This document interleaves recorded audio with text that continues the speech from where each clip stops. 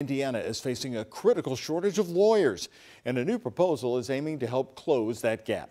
Purdue University is asking the Indiana Supreme Court to consider allowing students at their law school to sit for the bar exam with the goal of then serving their community. WHAS 1119's Bobby McSwine sat down with the Clark County, Indiana prosecutor to talk about this. And Bobby, what do you say? Why is this significant?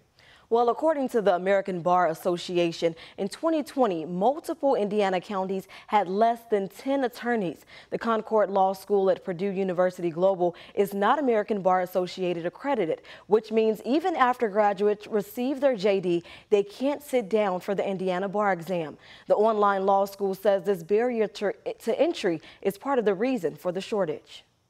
Years ago, I used to hear a lot of people say there's too many attorneys, there's too many lawyers. Clark County, Indiana prosecutor Jeremy Mull says that's nowhere near the case now. He says the public sector is getting hit the hardest, from the public defenders to his own office. All of us are having a difficult time recruiting attorneys because there are simply less of them in the job market right now. So he's glad to see a possible solution. The Concord Law School at Purdue University Global is attempting to change Indiana's rules for admission to the bar. Right now, only American Bar Association accredited law school graduates can sit for the Indiana exam. The Concord Law School isn't ABA accredited, but they want their students to be eligible. And it may result in us being able to fill these jobs with people who have a heart and a passion for doing that. Carl Price, a practicing attorney in Louisville and former assistant county attorney, agrees. But he also hopes the students this would help pay it back to communities in Indiana seeing the shortage. Will there ever be any requirements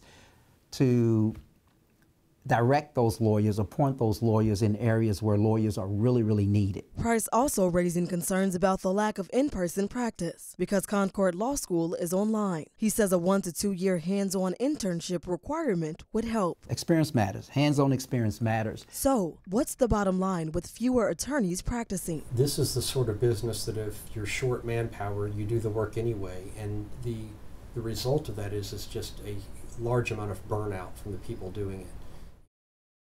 Concord Law School says this proposal is not meant to interfere with Indiana's 3 existing law schools. In studio, Bobby McSwine, the WHAS 1119 on your side.